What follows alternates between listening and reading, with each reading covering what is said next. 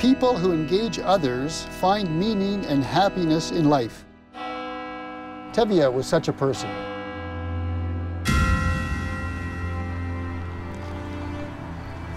Ugh, it sucks being dead.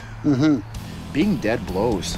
I guess the lesson I'm supposed to learn is that I need to savor being alive. Exactly. It's the life before the grave that counts, not life after. Okay, so I'm not really dead. But in case you were asking why I'm searching for religion in a graveyard, well, that goes back to a question I've always had about atheism. The religion for the people who have no religion. Atheists believe that after you die, there's nothing. What would nothing feel like?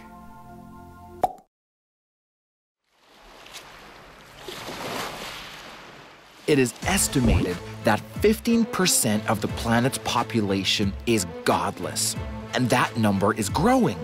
I wanted to know why. I also want to know if not believing in God can really count as a religion anyways.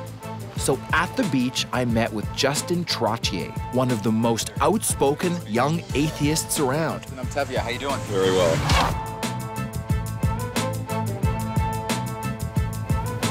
Would you say a lot of your friends are atheists too? Yeah, I mean, a lot of my friends, I have friends of a very diverse background, but I guess the work that I do and some of the issues that I take on does tend to be of real interest to non-believers, atheists, agnostics, freethinkers, skeptics. There's a lot of labels, right? But whatever, I mean, these are people who believe in a kind of a naturalistic worldview. It doesn't leave room for gods or spirits or angels.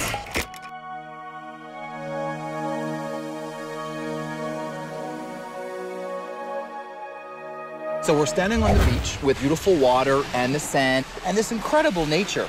Who created this? How did this get here? That's a very, very difficult question. I don't think anybody really has a very good answer to how the life, the universe, and everything arose. All of this stuff has taken many, many billions of years to get here, both the beach that we're on, the planet that we're on, as well as our own bodies, right? We just think that that process can happen just as well and just as majestically without there needing to be some kind of divine, watchmaker in the sky who's kind of tinkering here and there. It turns out Justin Trottier is so passionate about the idea of God not existing that he's launched a web-based TV series to create online discussions for those who believe in atheism. You know, religious organizations have not only television shows, but whole networks where they talk about issues of the day, say same-sex marriage or stem cell research from a Christian perspective or a Muslim perspective. But you would never think, well, let's see what a humanist or an atheist might say about this social policy. Think Again TV. So what do you say to people who find it offensive, but that is not your intention? Well, just that it's not really fair for the discourse to be set by only one side of it, right? That there are multiple sides, and it's fair game for all of us to be equally involved in these discussions. But we genuinely want to get people just thinking about these things from new perspectives. In fact, the catch line for Think Again TV is Think Again. Oh my God. And it isn't just Justin who's thinking again if God exists. There are literally thousands and thousands of young people who genuinely profess their godless ways. Back at the beach, I met a whole bunch of them. Hey guys. Hi. I'm Tevya. Is this a meeting of the Atheist Society? Yeah. Is it? You can say that. Yeah? Are all you guys atheists? Yeah. All of you? Yeah. And what is the definition of an atheist? A person without religion. Someone who lacks a belief in God or gods. The thought that somebody goes off to an afterlife, I'd have to completely convince myself of something that wasn't true. It would provide no comfort whatsoever. One thing, atheists don't believe in nothing. It isn't a belief in nothing. And for this group of young atheists, how the traditional Bible and religion treats issues like gay rights is not a small concern.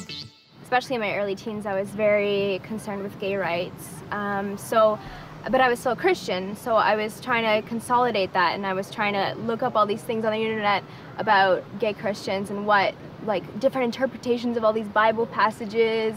So I was just like, you know what? I don't think I can match up this religion to what I actually believe. So I took off my cross necklace, and that was about it.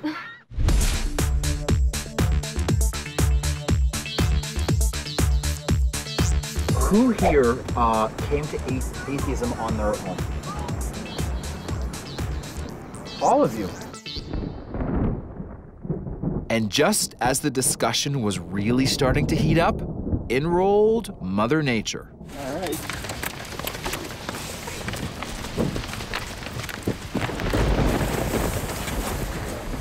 While many people may have seen this lightning-filled sky as an act of God crashing down on these non-believers, for these atheists, sometimes a summer thunderstorm is, well, just a summer thunderstorm.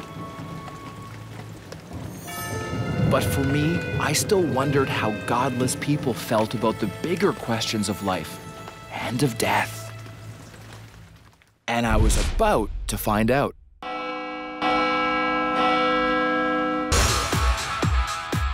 So far in my journey into the world of the godless, I had met a group of very bright, young, and very committed atheists.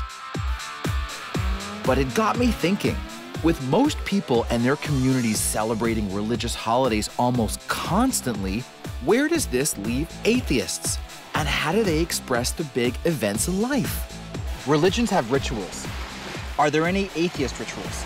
Because we don't have any authority figures, we don't have anybody to kind of set rituals in motion, but we do have our own individual ability to frame our own traditions and rituals if we like. There are, for example, atheist officiants or celebrants who perform weddings and funerals and other sorts of celebrations. I could understand atheist weddings and celebrations, but funerals? That deals with the big question, death. You're dead. In many religions, believing in the afterlife or in heaven or in hell is one of the bedrocks of faith. So how do atheists deal with this, the final question? I was about to meet an atheist funeral officiant. And we provide meaningful, dignified memorial ceremonies for non-religious people. Where would an atheist be buried? In many cases, the families have a plot in a cemetery.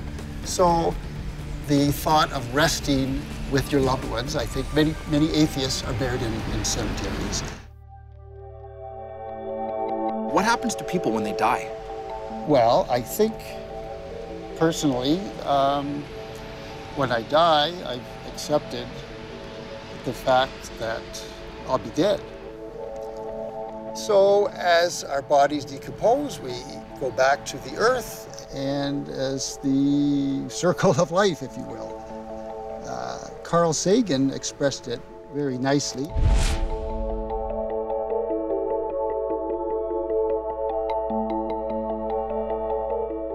He said, "We must all return to that cosmos, so vast and eternal, from which we spring." So how does Richard give the godless their last rites? And actually, I would love to see what my funeral would be like. Is that too weird? I've never actually performed a humanist ceremony on someone who's still alive, so we're entering new ground here. Well, no one's ever... It would help me, Tev, if you were actually dead. That's because no one's complained before, so now I have a chance. Yeah. Well, how about right over here?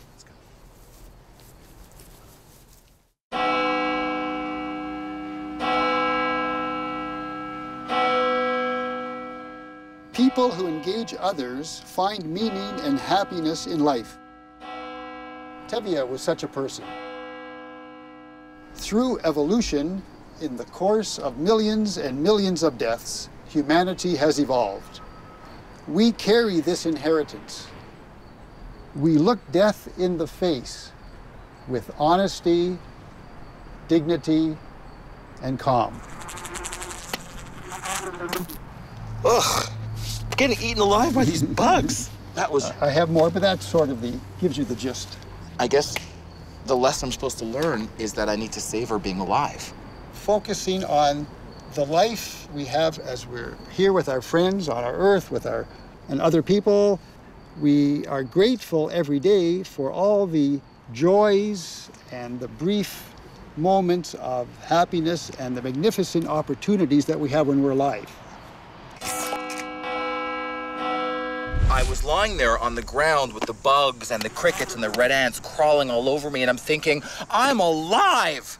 And then I look around and I see all these dead people, and they're gonna be dead for a really, really, really long time, and that really freaks me out.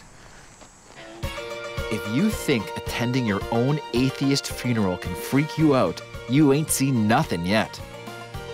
I was about to take a frigid northern trip with a devout atheist teenager to a place you would never guess. A search for God in my own head. But before I could search for God up north and in my head, I would first have to get there. But my extreme fear of prop planes and high altitude turbulence had me wondering if I'd be meeting with Richard, the atheist funeral director, sooner rather than later. Breathe. Tevya, breathe. Anyone got an antacid? Alas, a safe arrival in Sudbury, Ontario. Oh my God. I was here with high school atheist and science buff Alex. Our goal was to meet an esteemed professor who was doing one of the most mind-blowing religious experiments on Earth. Okay, thanks. When I got there, I could only hope the inside of my brain wouldn't be as messy as the professor's office. It's not there. Are you sure we came to the right place? You are? Yep. It looked like either we were really early or the professor was late. Instead of waiting and waiting in this dingy hallway, Alex and I decided to walk amongst some of the oldest cliffs on Earth. What do your friends at school think about you being an atheist? Most of my friends are atheists. Really? Have you always been an atheist? No. So did you grow up a Christian? Yeah, I would say I grew up with a belief in God, but I wouldn't say that my family was Christian.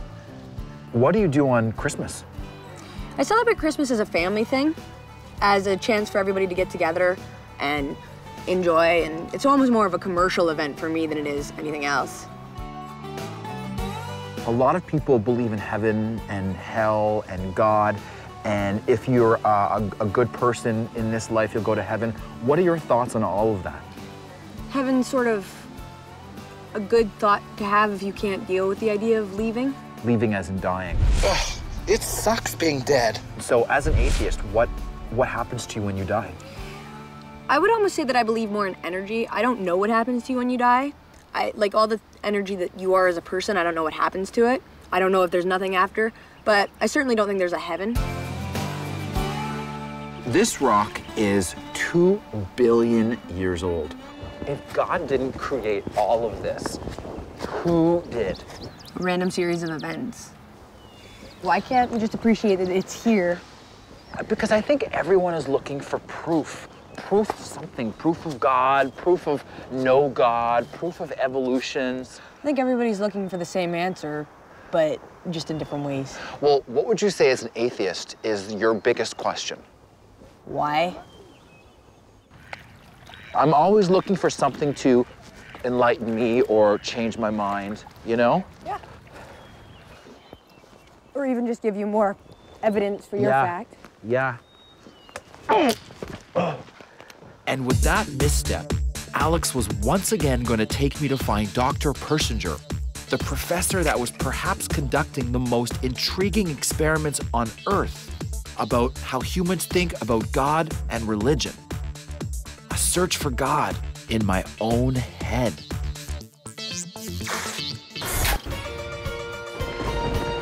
My atheist journey had taken me through thunderstorms and a near-death experience.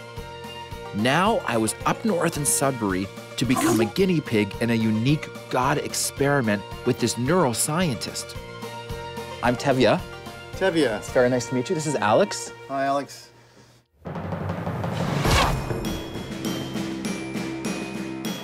You're going to be the subject. Okay. You're in the dark. You're going to be blindfolded. Oh, okay. Okay. But this is going to take an hour. Okay. Now, what is this? Is this actually say something? Yeah, it does. It certainly does. Okay, now. After 2,000 experiments, what all these electrodes, contraptions, and brain monitoring devices have been proving for decades is that it is altogether possible for the human brain to perceive a spirit or a sense of something around us. Dr. Persinger believes that this could be the sense of God that many of us have. So we can basically bathe the brain in the patterns that are similar to those that are associated with specific kinds of experiences. Okay. Such as pleasantness, God experiences, sense presences, and so forth. If you stimulate the right hemisphere, what you get is the sudden sense of a presence. Okay. And when that enters into awareness, you feel as if there is another self, another entity, a sentient being beside you. I hear voices in my head sometimes telling me to do things. Is that God? Who is that? What is that? Most people, before they fall asleep at night, hear their name called.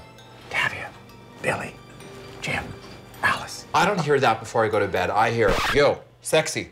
Maybe you hear yo, sexy most of the time, and that's what's going to enter into your awareness. So basically your name is not Tevya, it's yo, sexy.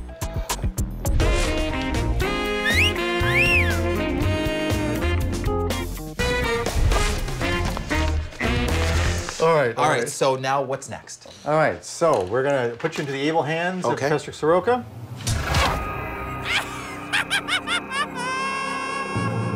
This little room holds the key. It is here the doctor first straps on this swim cap electrode thingy. Then he blindfolds you. Total quiet for a whole hour. The idea is then to zap a small part of the brain with electromagnetic impulses to induce a God feeling. So what we're gonna do... Do I sit down? Yes, please. Oh! Now, in order to make sure that the electrical potentials that are coming off your scalp, we have just this gel, and I'll show you what it looks like. Are you gonna inject that into me? Not into. So that's not gonna go into my brain? No, not at all. Okay. Because I'm having enough trouble, you know, thinking without goop injected into my brain. What's that smell? It's a combination of a candy store and fear. It's the gel. Okay. So what I'm gonna do is... Oh, Did you feel that? Yeah, it feels awfully weird. It feels like you're lubing up my head. It pretty much is. How's that? That's okay, I'm trusting you. So this should be over pretty quickly, and then what we can do is I'll just go and make sure that everything was applied properly. Now I feel smarter.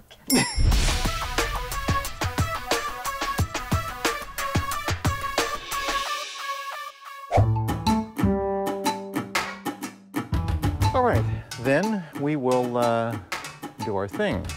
Okay, so just relax now.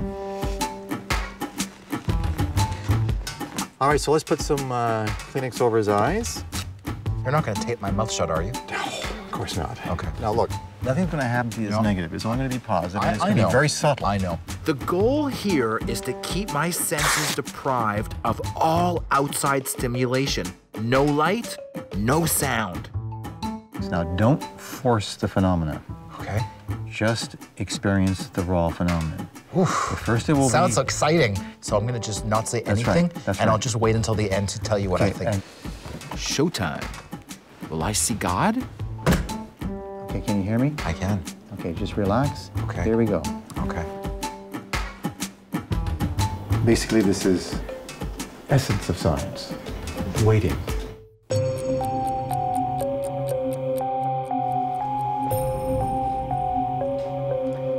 But what is this? A problem with my brain?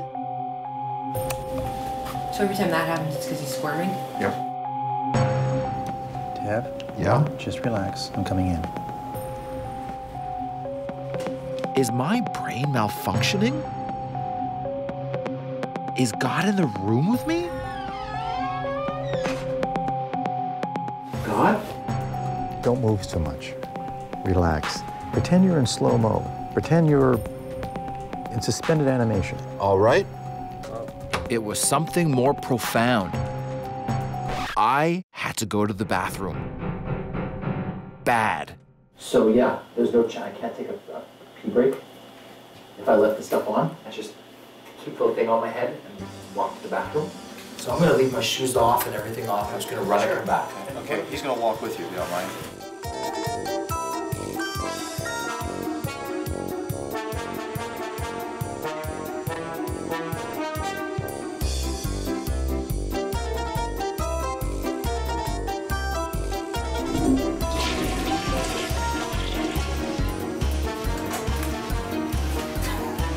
Whew. That was a relief. Okay, so you're gonna be okay for about 40 minutes, right there, Ted? Yep. Okay, well just hold your horses. Now to relax and sense something other than my full bladder. It wouldn't take long. These brain waves were telling the neuroscientists something was going on. And back in the room, I was definitely feeling something during my 40 minutes of complete darkness. But what was it? Coming in. Okay. Lights are coming on.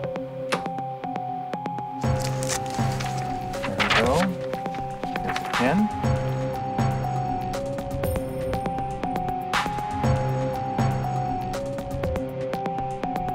We take off the hat. Oh.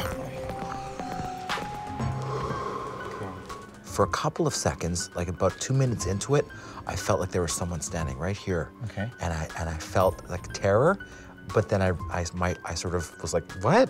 And then it went away. And so I'm sitting here, all of a sudden there was this spirit kind of standing right here, almost like a man. Right. And I wasn't sure if he was gonna reach out and strangle me or not. Okay. Now you said you felt like you were somewhere else. Hell. Okay. This was hellish. Okay. I felt like you were torturing me. Okay. Just through all the stimuli that you took away from me. Yeah. The no sight, the no sound, nothing. I had nothing but my own thoughts. I felt like. Okay. All right. We know something very clear now. What? That if we break the protocol, yeah, it ends up being hellish and not heavenly at all. It was horrifying. Like when I heard your voice saying you were come in, that's the closest thing to God that I've heard since I've gotten here. Glad it's over. Oh my. Thank you for your time. Quite welcome. And I appreciate you letting me experience a little bit of God, a little bit of heaven, and a whole lot of hell.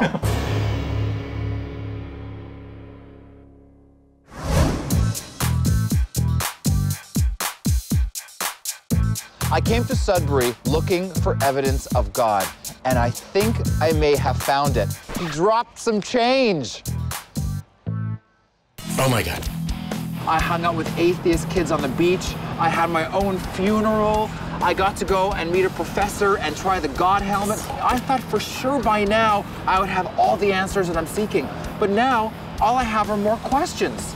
So I think I got to continue on my journey. Onwards.